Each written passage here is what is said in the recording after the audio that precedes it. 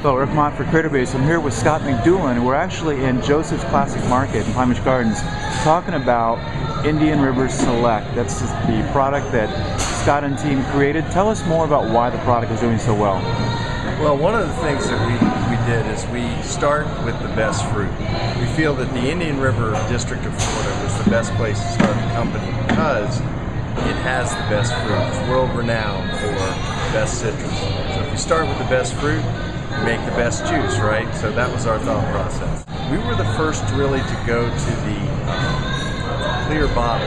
We wanted people to see what's in the juice. We wanted to be able to see it, experience it, look at it. In our grapefruit, for instance, the redder, the better. In our orange juice, you can look at it, you can see the pulp. It's just, a natural experience.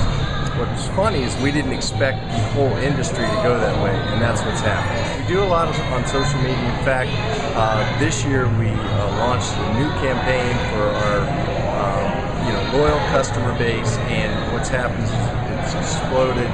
Our Facebook page has quadrupled in the last couple of months. We've rewarded our loyal customer base through the constant contact and some of the things that we're doing with our newsletters and coupons that we're offering to our loyal consumers. And it's really been a nice win for everyone.